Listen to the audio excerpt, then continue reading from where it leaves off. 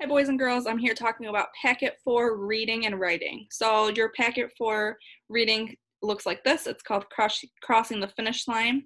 So what you need to do is you need to read through it at least one time, and then you need to go and you need to highlight or look back for evidence in the text. So here it is on my iPad.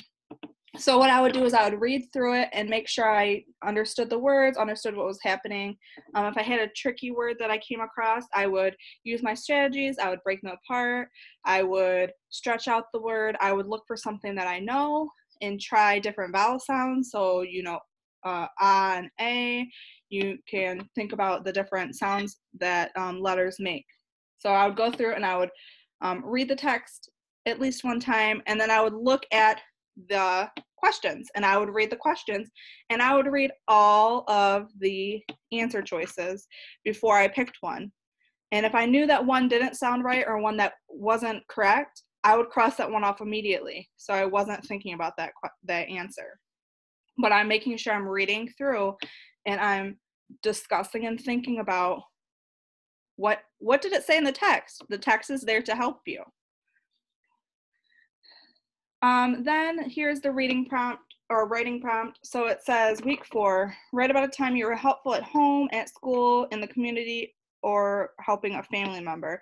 So you can use this and you can jot. So you can do a graphic organizer. So you can think about a time that you're helpful at home or at school, in the community, family member. So I would write about maybe a time that I helped get groceries out of the car.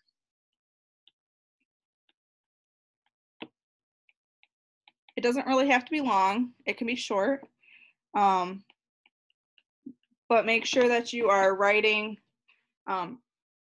complete sentences, using capital letters, using periods, exclamation points, all that type of stuff.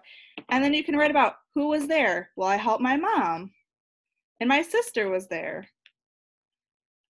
Where did they go to the store? You can use this to write pieces to help you with your writing.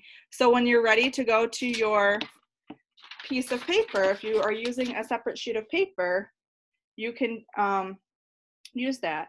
I want you writing in complete sentences. One word won't work here. Just doing the graphic organizer won't work here. We're getting ready for 4th grade, so we need to write complete sentences and start writing a little bit longer here. So that was kind of talking about reading and writing for week 4. If you have any questions, feel free to contact me. I am here to help you. I hope you're having an awesome week. Bye.